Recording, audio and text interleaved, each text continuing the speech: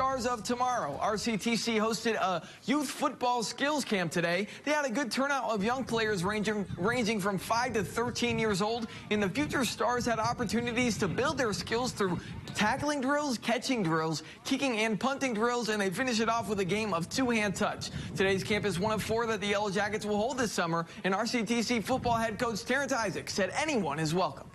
Dude, we love the kids. I think it starts at an early age, and you start with the fundamentals and just getting more kids involved. We had a young lady show up today, so that was awesome, you know, and she was really good. Just a great opportunity for the kids to come out, learn a little bit of football, have fun. Some parents got involved in it, so it made it extra special.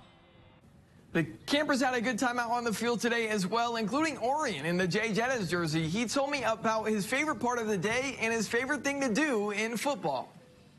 Learning how to catch the ball and the scrimmages. So you catch it and then you start running and then you break some ankles.